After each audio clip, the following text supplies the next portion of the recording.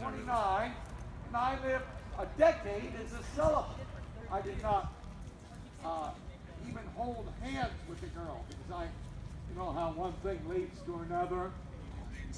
You know, you're holding hands and then you're kissing right on the lips. One thing leads to another. Next, you're kissing in a French way. One thing leads to another. First thing you know, you're touching one another's private parts on the outside. One thing leads to another, and finally you hear a snapping sound. You probably know what the snapping sound is.